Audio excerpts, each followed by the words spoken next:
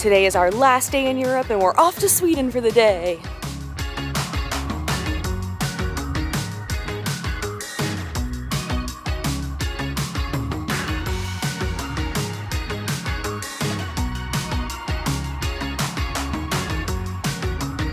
We had originally planned to spend 2 full days here in Copenhagen, but then we saw that Malmö, Sweden was just across the water, so we figured we might as well visit. We were technically in Sweden a couple videos ago for our icebreaker cruise, but we have yet to experience one of its cities, so today we're changing that.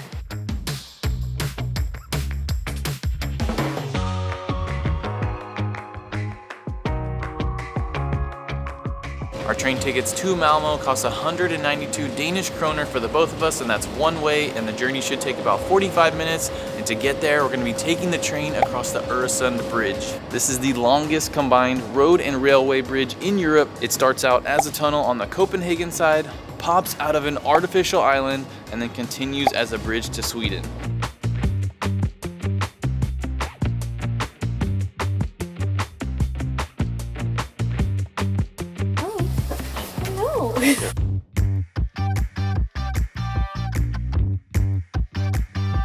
Have a good day. All right, we're in Sweden.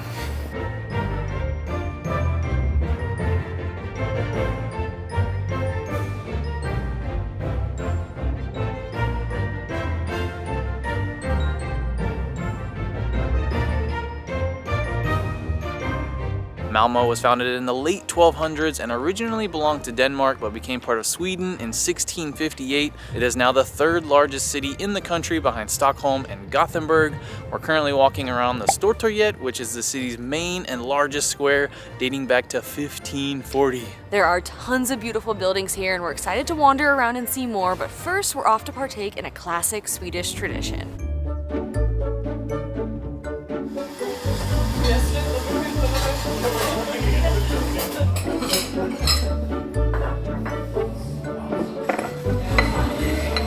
We have come to a cafe called Lilla Cafe Roastariet for our first ever fika. So fika basically translates into coffee and cake break, but it is so much more than that. It is an integral part of Swedish daily life. It's a chance to slow down, take a break, and spend time with family and friends. And it's so important to them that many companies have a clause that employees are entitled to a fika break. And we hear that it can happen any time of the day, but the most common times are 10 a.m. and 3 p.m. I just love this concept. It seems in Europe they have a much better work-life balance, whereas in the US there's all this emphasis on the hustle culture, and we are definitely guilty of that.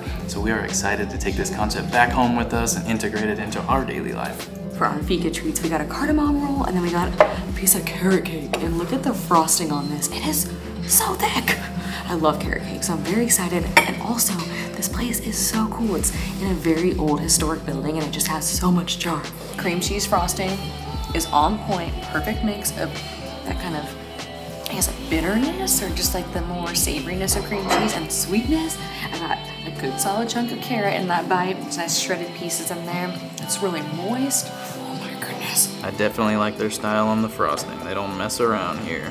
I think the ceiling touch on this, the piece de resistance, is the lemon zest on top. You just get a little hint of lemon on there, and that like really takes it to the next level. First impressions, it's sticky on the bottom, which is always a good sign. The exterior has a perfect crunch, but the inside is so soft and dense.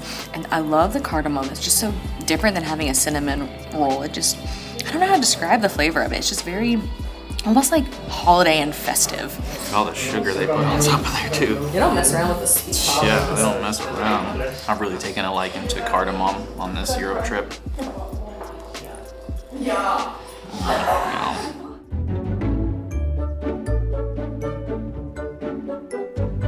Also, as we mentioned in our last video, Denmark does not use the euro but the Danish krona, and Sweden is the same way. They use the Swedish krona, which despite the name is not the same thing. And even though Copenhagen and Malmö are right across the water from each other, we have heard that Malmö is quite a bit cheaper. And so far that is definitely proving to be true just with the coffee.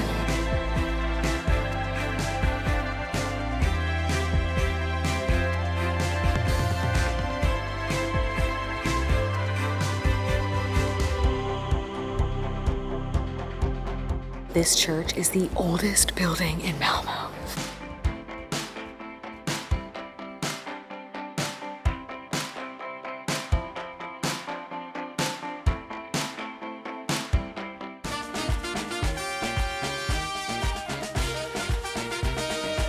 You might have noticed Malmö has lots of charming historic buildings, especially here in the Old Town area. It is seriously so beautiful down here, but the city's also known for its modern architecture, especially the turning torso. This is a neo-futuristic skyscraper and is one of the tallest buildings in the Nordics. It's a residential building, so you can't go inside, but you can see it from many spots all around town, and it's just a stark contrast from all the really old buildings we're walking around now.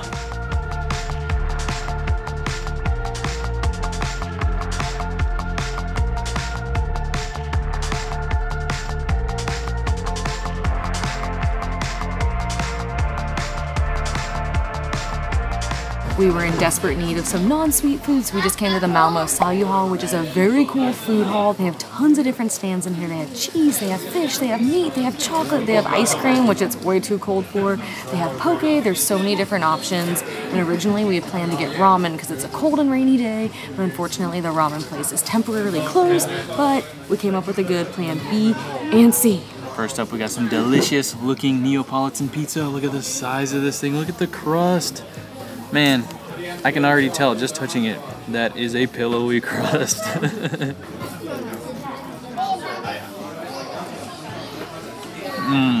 Whoa, that is super high quality, A+ pizza right there. Good chewy crust, nice little thin layer of tomato sauce, and then the crust here on the edges here, got a little crunch on it. And again, so chewy, and like look how it pulls apart. Oh man, good little burn spots too. And since we are in Sweden, we also got some Swedish meatballs, mashed potatoes, lingonberries, and some pickles. We've had this dish a couple times already on this trip, but it's been on the overnight train in Finland and then also the icebreaker cruise. So on like transportation methods, so, you know, a little bit different than this. The train one was pretty solid, but this just blows it out of the water. Meatballs are so juicy and tender. Mashed potatoes are so creamy. But what I really like about this dish is just the different flavor profiles going on together. You have savory, you have the sweet from the lingonberries, and the tanginess from the pickles. It's just a really interesting combination.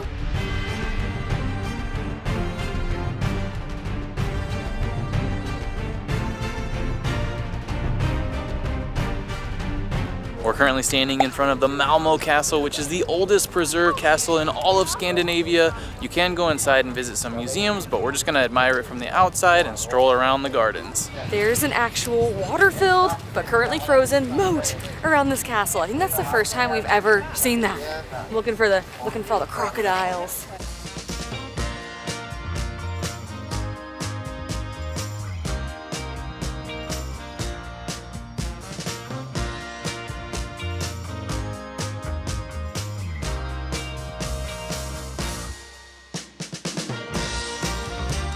We love to eat, and 99.9% of the time we love all the foods that we eat, so much so that some of y'all think we are lying about it, but today we are going to prove to you that we do not always like all the food that enters our mouths. Malmö is home to a pretty unique museum, the Disgusting Food Museum, which seemed way too interesting to pass up. This museum includes 80 of the world's most disgusting foods, and from what we've seen, some of these might gross you out, so we're just warning you now. Okay, as soon as you walk in, boom, hit in the face with a fish smell. So, welcome. These are your tickets. They also work as your vomit bags, just in case. The entrance ticket is a barf bag. They also have a vomit counter with the days since last vomit. 15 days. He said it's 2 days too long, so it's due.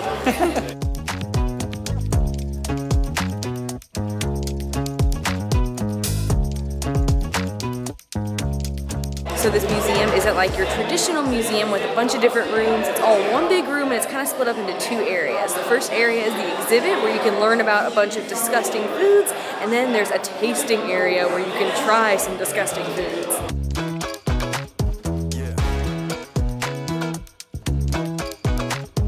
Disgust is one of the 6 universal emotions. The emotion may be universal, but the foods that we find disgusting are not. Depending on culture and other factors, what is delicious to one person can be disgusting to another. And the goal of this museum is to challenge your notion of what is and what isn't edible. We finally made it to one that we've actually tried. Rocky Mountain oysters, aka testicles. We had these fried in Oklahoma, where it's a delicacy. That's like a thin chicken tender, chicken nugget. It does feel a little wrong eating this, especially as a male. Some of these foods are obviously disgusting, but then you get to the Pop-Tarts and Twinkies and you're like, what? And lobster and root beer. I love both of those. Not only do you get to learn about some of the foods and then try some later, but they also have some stations where you can smell them. And this is Gamle Oles Farfar. That's probably not how you say it. It's from Denmark. It's a Danish cow milk cheese. There you go. Oh, I'm kind of scared because it just kind of smells gross in here, so I'm not sure what to expect. Like actually is making like my throat feel weird. Like I'm okay. I don't throw up. I haven't thrown up in like 15 plus years, so I'm gonna be okay. That doesn't mean I'm not gonna feel gross after this. Even though we might be grimacing at some of these foods and their smells, one thing that we love about travel is that it opens our minds and has made us more eager to try new things, even if we don't always love them, to hopefully better understand a culture. Just be really glad that you don't have smell-o-vision for this part of the video. Starting to get nauseous looking at this stuff. But we've now made it to the end and it's time for disgusting bingo. So how this works is if you try all the foods on this bingo card, including this million Scoville hot sauce, you get to spin a wheel and get a prize. And on the back it actually says acceptance of consequences. The chili I'm about to try is, it's 9 million Scoville, among the strongest on the planet. I'm just gonna say, we have a very, very long travel day tomorrow, so I think we're gonna just be a little cautious with the things we try so we don't feel horrible the whole day. Is that a cop-out? Probably, but I think it's a legit excuse. It's like a combination of cheese and butter, and it's sweet and like vanilla-ish. Right? Yeah. Cheers. The flavor itself is really not bad. It's not bad. No. At first it's like, but then it starts coming through. But not bad. It's actually pretty good. It is, right? No, that's good. It's like salted caramel cheese. Right? And I love salted caramel. Yeah. We are trying durian next, and we've had durian before in Thailand, and we'll just play a clip of what we thought of it there. At first it kind of tastes like onions. Then it kind of got sweet. It gets better.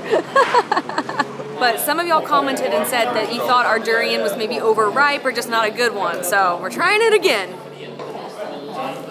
Yeah, it's not horrible. That one was definitely not bad at all. That was actually pretty good. I'd try it again. Well, it smells like urine. It smells like straight up urine. It's kind of like a Parmesan with steroids. It's quite a little bit of the strongest Parmesan flavor. So this is called Licorice Devils, and it's from Iceland. We tried salty licorice in Finland. This is the extreme version of it.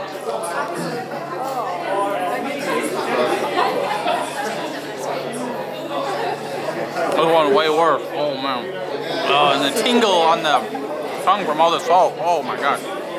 I'm a little scared now because I didn't mind the one in Finland. Sacrifice and eat with you. All right.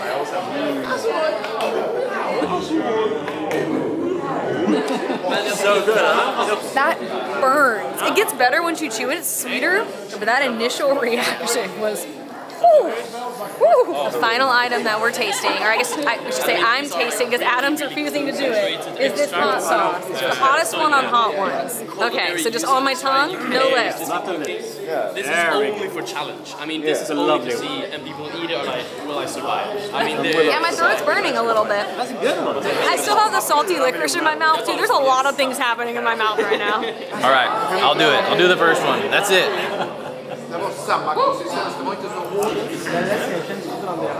Man, it's crazy. Just a tiny, tiny amount. It's so hot. 2 minutes, you're not going to feel anything. Cheers. That's better. Thank you for all of your help and your guidance through the world of disgusting foods. Yes, that's what I do. I would give you a high five, but your gloves. I'll take off the glove, not the glove, that's a different thing. Thank you. My mouth is still on fire. My mouth is still on fire, and my burps probably for the rest of the evening are gonna taste absolutely horrible. Like fermented shark. That was an experience. It was actually a lot of fun. The look on my face for most of that time was kind of not happy. But once we got to the tasting area, it was actually a lot of fun. We tried so many more foods than I thought we would. We were a hard no on the bugs. Yeah. We just don't I don't know. I don't see the benefit of it. We don't really want to do that right now. And then we were a hard no on like the really hot sauces, but we tried pretty much everything else. Like, yeah, a little bit of everything. Can't say I liked much of any of it, but we did. You know, the very first thing, that one cheese, I kind of want to go get some. I wish we could get it back because it was actually really good, like a caramelly cheese. But yeah, that was. I'm just proud of us because we tried so many more than we planned on. And I'm known as a picky eater. So that was. Oh gosh, wow, it's getting windy. That was a really fun experience. It really was. But I think now it's time to go find some delicious food. Something not tasty. Disgusting food, although I don't know. I'm still feeling a little queasy, so. Yeah, maybe give it a few more minutes. We're gonna do some slow walking and then we're gonna get some delicious food.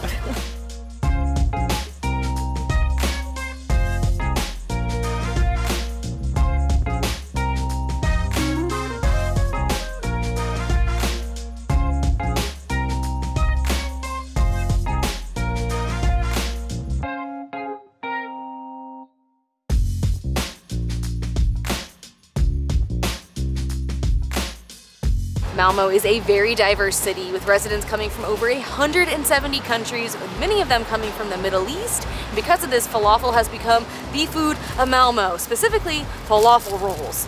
And just look at this thing right here. It's like the size of a newborn baby. It is huge.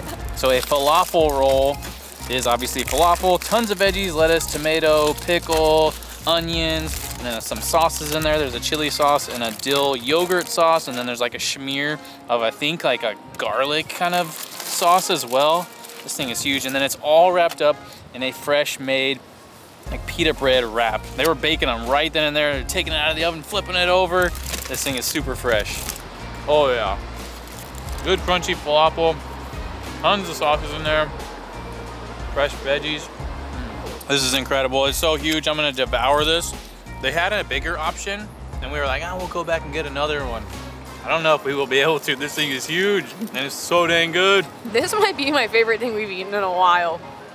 Even though the falafel is fried, it's just so fresh tasting. You've probably noticed in many of our videos here in Europe, we haven't had many vegetables and we've missed them so much. So this is kind of just like having a delicious salad with some fried falafel just wrapped up. And those sauces are off the charts. Opposite of disgusting, let me tell you that. Yeah, I know what you're thinking out there. Well, of course it's gonna be good. You just came from the Disgusting Foods Museum. No, this is good. This is really good. One of my favorite foods we've had this whole trip. Yeah, me too. The whole month we've been here. Might be, I'm gonna get in trouble for this, might be my favorite falafel ever. I haven't had a ton of falafel. Oh, my mom makes good falafel. She's gonna be upset. Oh, they're fighting words. Also, the guys working in there, outstandingly friendly, so friendly. So nice. Yeah. That just makes the whole experience even better. Yeah. Yeah, they were wonderful. Shout out to them.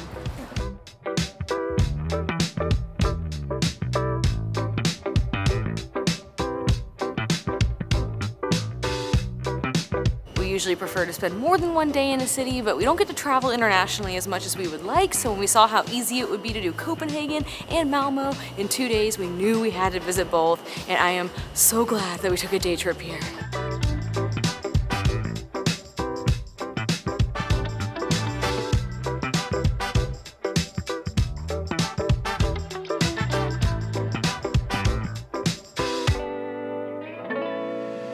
All right, and just like that, we are back in Copenhagen, and this marks the end of our 1 month here in Europe. This trip was so special and so magical. We got to have so many brand new experiences, like visiting Christmas markets, sledding at the highest point in Germany, trying a Finnish sauna and ice swimming, seeing reindeer, living off-grid outside of our van, witnessing such limited daylight and even polar night, and cruising on an icebreaker. I think what I'm most proud of for this entire trip is that we survived the cold. We are from Texas, and as we mentioned in the first video of this series, we've never really done a true winter trip. And we experienced the coldest weather of our lives and saw more snow than we have ever seen, and while at times we were pretty dang cold, we really tried to embrace it. I truly never thought that we would be able to function in temperatures that cold. I didn't know we'd had it in us. This was kind of a risky trip for us, but I'm just really, really proud. And I think knowing that we can survive in the cold will open up a whole new world of possibilities for future travels. But tomorrow we are heading back to the US and we are so excited to see our girl Kona. We have missed her so much and I know many of you have missed seeing her as well. But you may be wondering, what's next? And the answer is, we don't know. And it's a really weird concept for us because we normally have the entire year planned out and this is the first year that we seriously have no idea. And I think really our goal for this year is just to take things slower. We are very, very exhausted. We've been going hard for 3 or 4 years now, and every year we try to have some big grand plan or a goal that we're working towards, and it's just kind of burnt us out, to be honest. So I think our plan for this year is just to take things slower and just kind of see what really excites us and just not have such a strict schedule or plan and just, I don't know, just see what we want to go do. See where the wind takes us. And just go do it. But what we do know is that we are going to be hopping back into the van for the late spring and the summer, and we are heading west, so we'll see you there. And maybe by the time we're doing that, we'll have a better idea. But I don't know. We'll see. It's our last day in Europe and our best dog day in Europe. We've gotten to say hi to 2 dogs. And I have slobber all over me now. It's okay. It's worth it to say hi to a dog. A little gross though. I told Adam, let's not film the cheeses because we love cheese. I did not like the first one. Not good. Not good. Very bad. Bad cheese.